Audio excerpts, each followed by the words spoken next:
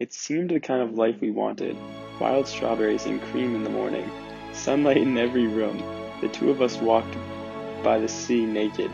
Some evenings, however, we found ourselves unsure of what comes next, like tragic actors in a theater on fire, with birds circling over our heads, the dark pines strangely still, each rock we stepped on bloodied by the sunset. We were back on our terrace sipping wine. Why always this hint of an unhappy ending? Clouds of almost human appearance gathering on its horizon, but the rest lovely, with the air so mild and the sea so untroubled. The night suddenly upon us, a starless night.